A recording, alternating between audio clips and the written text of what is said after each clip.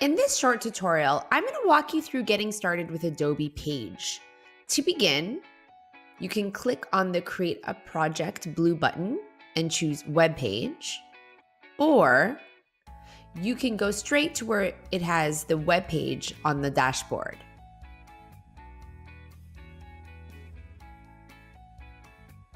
Add a photo by just clicking on the plus button.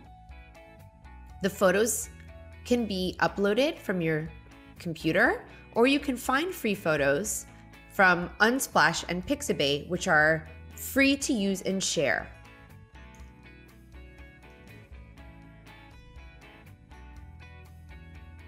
Choose your backgrounds, and when you're ready, with your mouse, scroll up, and it will give you other options of what you can add to your page. You can add photos, text, buttons, which are links to other web pages, videos, photo grids, a glide show, and split layout. I'll walk you through a handful of these. The first one that I want to walk you through is glide show.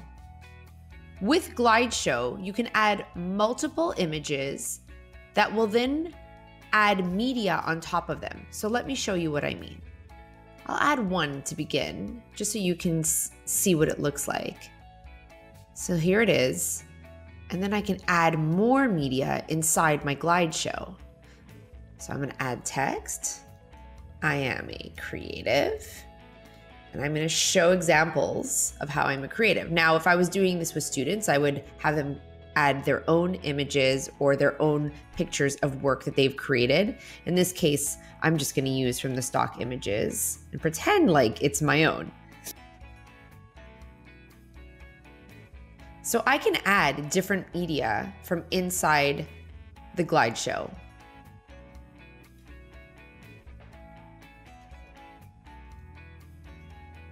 And I can change the way that it looks by adding different headers, or I can add it as a quote. I can center it. And I continue adding as I want. So I can add photo grid, and pretend like I'm this fantastic photographer, even though these are not my photos, they're beautiful. But let's say they were, this would be beautiful to add. So I can continue scrolling and adding more and more content to my page and develop out my story. So when I'm ready to preview it, you can see how beautiful it looks when it comes together. And we'll add the credits automatically, so your students are adding. And when you add the branding feature, you'll have your brand as well at the bottom of your page. If you create a Spark video, you can also embed different video content. So if you've created a Spark video and you have the link to that video, you would simply paste it inside here and it would show up automatically. Or if you have a link from YouTube or Vimeo, you can do the same. So you're able to embed media into your page. Now, when you are ready to share this, there are a few options. One, you will be able to publish and share the link. You'll give it a name and a category and generate your link. Once your link is created, you can copy it and share it out. If you are using Microsoft, you can share it to your class team.